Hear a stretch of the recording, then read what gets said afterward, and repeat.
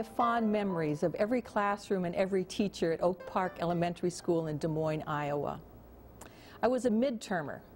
That means that the school system started kindergarten classes in September and then another one in January. And since my birthday was November 6th, I started in January.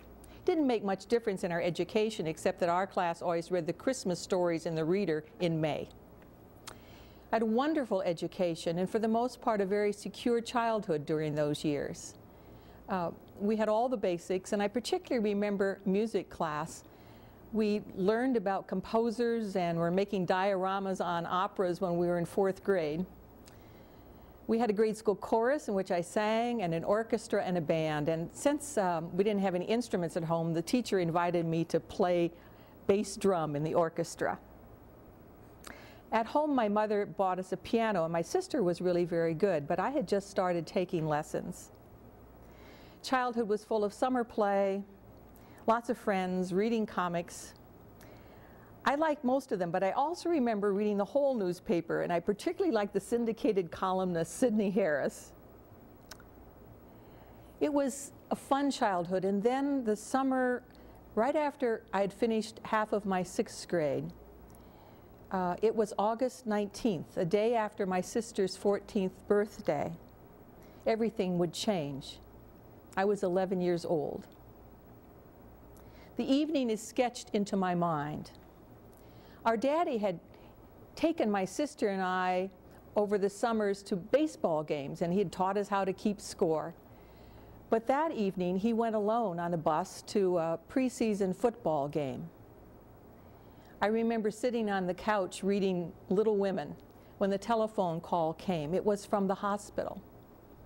A neighbor took my mother and sister and I to the hospital because we had no car.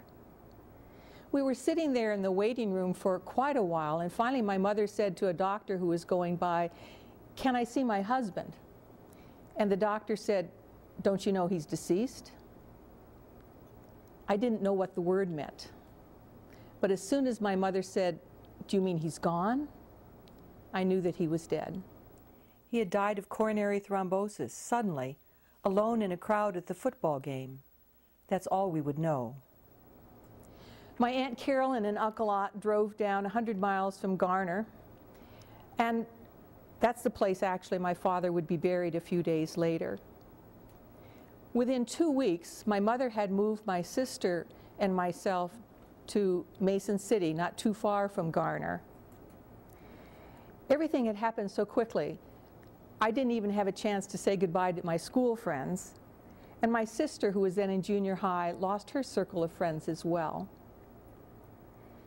Mother wanted to keep my sister and myself together, so even though I hadn't finished 6th grade, I was tall and had good grades, so she convinced the school principal for me to enter junior high school, 7th grade. So here I was, in junior high school and living in a 2-room apartment downtown Mason City. I recall looking out the window at the lights of the drugstore across the street. What did I feel? Well, children didn't receive grief counseling in those days, and my mother really didn't either. I noticed in my childhood picture album that I just turned the page and have a picture saying, "A different house." School had just started, and we were actually a few days late. I remember trying to find my room around Monroe, and it was a week later before I realized there was a staircase at both ends of the hallway. But I do remember Miss Stephan, our 7th grade social studies teacher. It was geography, and she gave me a manila envelope in which to keep my papers. But those 3 years at Monroe would turn out to be very good ones. Students were grouped homogeneously, and they kind of put me in a middle class. But it was a few weeks later when they pulled me out of class and did some testing, and then I remember they put me in a different class. And there I received an education that fully used my gifts. 3 years later, I remember Brian Brunsvold and I receiving the awards for outstanding academic achievement.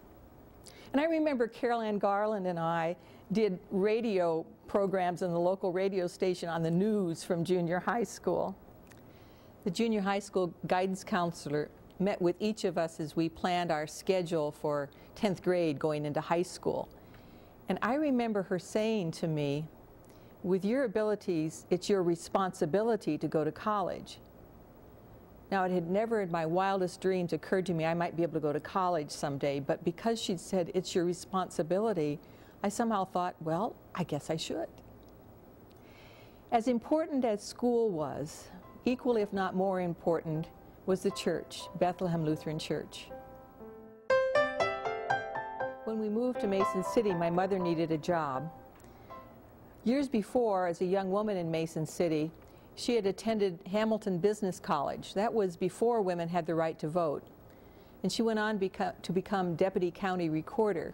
So it was natural that she should try to get a job at the courthouse. And she did, and there she met Mrs. Tate. And Mrs. Tate told her pastor at Bethlehem Lutheran Church, Reverend Hintz, about this new widow with her 2 children who was in town. And Reverend Hintz made a pastoral call. He invited us to church and to Sunday school, and more than that, he asked people in the congregation to pick us up because we didn't have a car and bring us with them to church. And more often than not, some of those people would invite us home for Sunday dinner. This hospitality and care was so nurturing that I suppose it's not surprising that years later my theological discipline would be ecclesiology and that I would teach church and ministry. My sister and I also began attending confirmation instruction, and there things came together for the first time. All the Sunday school stories I'd heard in my youth, but they hadn't really been all of one piece. And I think I knew that Jesus had died, but I never really heard that he rose from the dead, and I didn't really know what that all meant. But in confirmation, it all came together, and it really strengthened my faith. The care and education of the church was rich, and it was secure for us. My mother and my sister and I moved to a 3-room apartment on 9th Street, but still Mother struggled. I remember a time at Thanksgiving when the church invited us to bring canned goods, and my sister and I took canned goods to church. But then a couple of days later, we received a Thanksgiving basket from the church. And that may seem odd, but it really didn't seem odd to us. Somehow giving and receiving, being members of the body of Christ together, just seemed very, very natural. But of course, it was still hard. I suppose today we would call it the feminization of poverty. My mother didn't stay long at the courthouse, but she did get a job at the handkerchief counter at Damon's department store. Still, the next summer, it had been a difficult time for Mother, and we were being told we were going to take a vacation, and so the 3 of us went and stayed with relatives in Minnesota for a while. But when we came back, she got another job, and the Social Security checks that we received as minor children of a deceased parent really helped a lot. We had our Aunt Carolyn and Uncle Ott, and we had the church, and we had a community of friends. And once in a while we'd receive a box of hand-me-down clothes, and it was kind of fun to see what was in there. And because my sister and my mother and I by that time were all the same size, we could share back and forth. My sister and I grew, and school provided a sense of security and stability, as well as the church. My sister and I helped make the evening meal because Mother was tired, and we helped with the laundry and with other chores. I think I was about 12 when I made a decision I needed to be responsible in this family. I would need to be a very good girl and try very hard and be responsible. Otherwise people might die. Years later, I discovered that among those of us women first ordained and first seminary professors around the country, many of us had fathers that died when we were children.